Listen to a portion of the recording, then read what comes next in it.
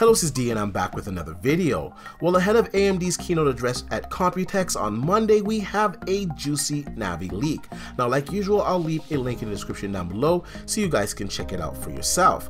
Now, on Monday, Navi is expected to be announced along with Ryzen 3000 products at the Computex event. Now, we've had a lot of rumors leading up to this event, but today's Navi leak is incredible, especially if it turns out to be true. Now, we all thought that Navi would have no type of architectural changes over the GCN architecture. However, according to this leak, we were so wrong. The leak goes on to state that there's been a new shader engine design that's been redesigned for better compute utilization, efficiency, and higher pixel throughput. The leak states 40 compute units with each having 64 stream processors. This would give Navi 2,560 stream processors, and the big surprise here is 8 shader engines on this die. Now, 8 shader engines should help manage little tasks on the GPU, speeding up performance overall. The leak also states a higher raster back end. Now, if true, I expect higher ROPS on the Navi GPU.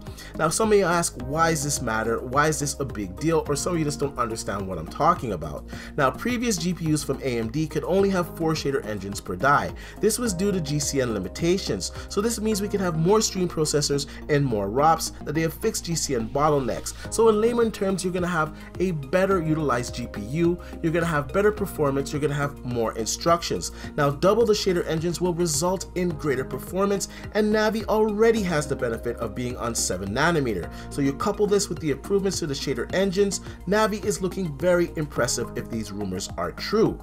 Now, Navi will also have a 256-bit bus, which can support up to 16 gigabits of RAM on the GPU. MSI in a recent interview spilled the beans on pricing, $499 and $399 respectively, and we're hearing greater than 2070 performance. However, the names RX 3080 and 3070 are rumored to be of the Navi GPUs, and that would suggest that they're going after RTX 2070 and 2080 performance. So we're gonna have to see how accurate this leak will be. Now, the prices also, of course, are leaked by MSI, which is a third-party vendor, so the MSRP might be lower than these leaked prices. Now, we have to take this leak with a grain of salt and temper our expectations. However, if this proves to be true, Navi will be a very interesting GPU.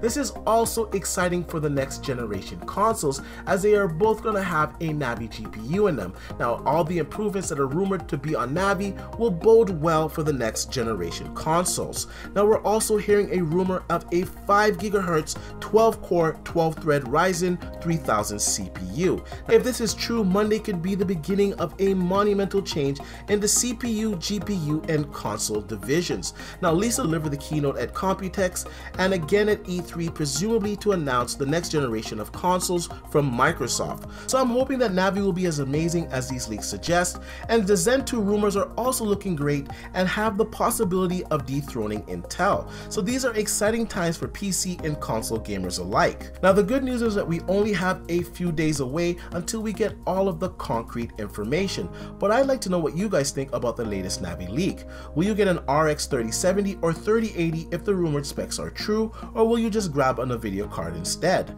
Also, are you excited about Ryzen finally getting to the elusive 5 GHz mark? Let me know in the comment section down below, and also come back Monday as I will be live streaming the keynote address from AMD at Computex. Like I usually say, please like, share, and subscribe to the channel, and I'll see you guys on the next one.